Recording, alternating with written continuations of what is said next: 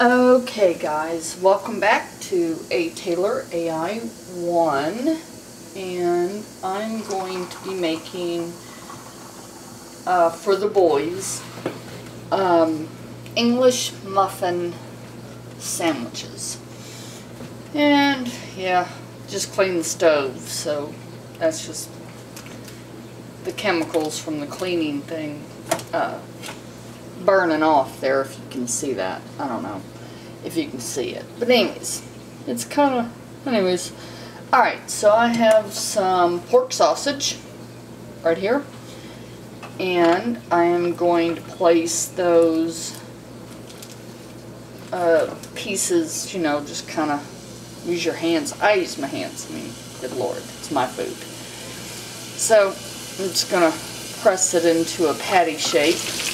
Okay guys, I went ahead and cooked up the whole package of the pork sausage, and the reason why I did that is because I can put it in the refrigerator for another 3 to 5 days and use it to make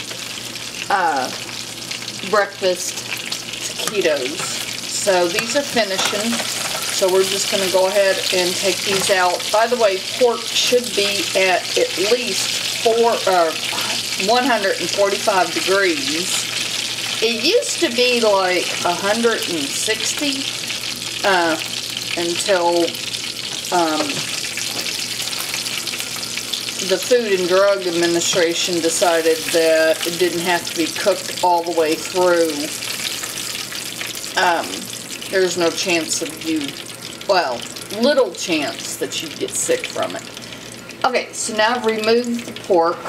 I have a bowl here. Sorry, what I'm going to do is pour out the fat from the pork. I have English muffins, and I would like to give them a good coating, flavor, and as well as toasted, I guess. So I've turned the heat. I had the heat to about a medium low. Now I've turned it up a little bit to about a medium, a little bit past a medium. So knowing that this is hot, by placing my hand over it, I can feel the heat, so I know that it's hot. And instead of using butter, I'm just going to use the grease from the pork. I'm also going to do the same thing for the eggs. So I'm just going to go ahead and let this toast up in the pan, and then I will be back and we'll be finishing up. Well, not really. We still have the Canadian bacon and the eggs and the cheese, but then we'll be finishing up. Okay, the English muffins have only been in for about a minute and a half.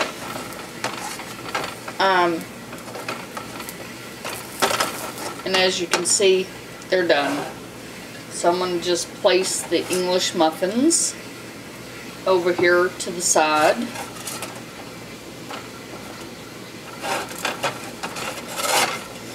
And then, because the English muffins soaked up what little bit of fat, pork fat, was in there, and now I want to do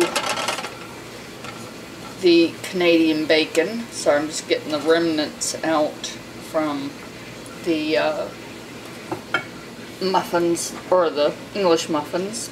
So I'm going to take and pour a little bit of this grease in back into the pan, swirl it around, and then I am simply going to fry up the Canadian bacon. So that is what we're going to do right now. So it goes in the pan. We turn the heat down to low, because we don't want a quick fry on this. Don't need to. I'm going to go ahead and put all of the 5 pieces in the pan.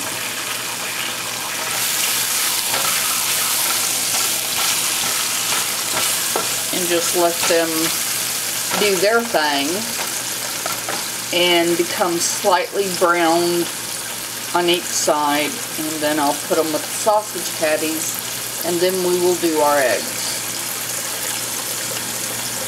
Okay guys, this is a jump cut, I guess you could call it, to something else besides cooking. Do you think that cat right there is very loved?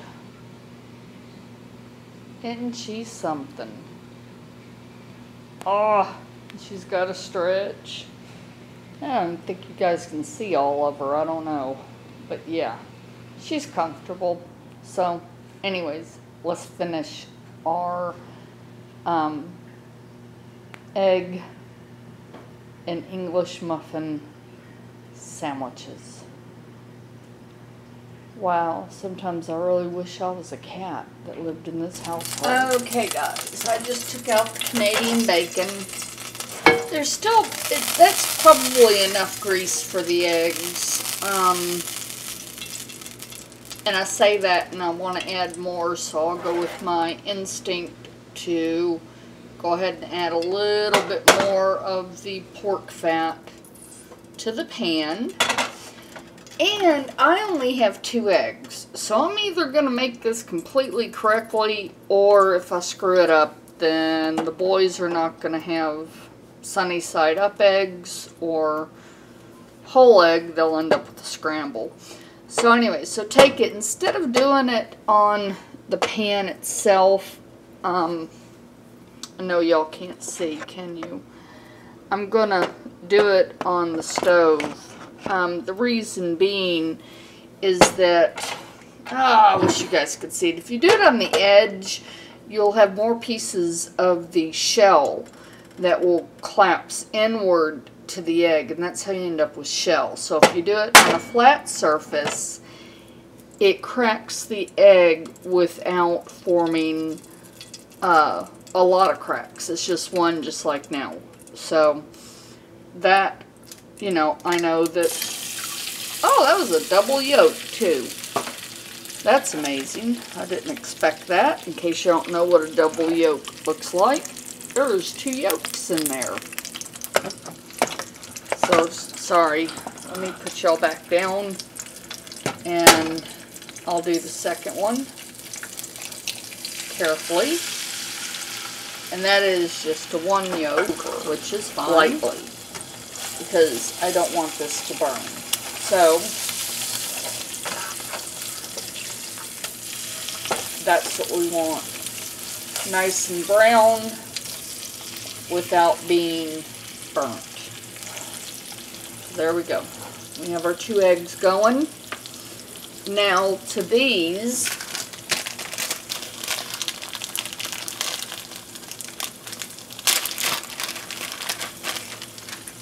I'm going to go ahead and add some cheese. I'm using Munster cheese or Munster cheese. You use whatever it is that you like. And I'll put the lid on and we'll be right back, because I want that to melt. Okay, so the cheese is melted. It took maybe a minute or 2. I'm going to go ahead and place a bottom of the English muffin onto the plate. I am going to put in a piece of the Canadian bacon on the plate, a piece of the sausage on the plate, and then the egg with the melted Munster or Monster, however you want to say it, cheese, and then put the other piece on top. So this becomes the finished product of what we've just done. Alright guys, live, love, and eat.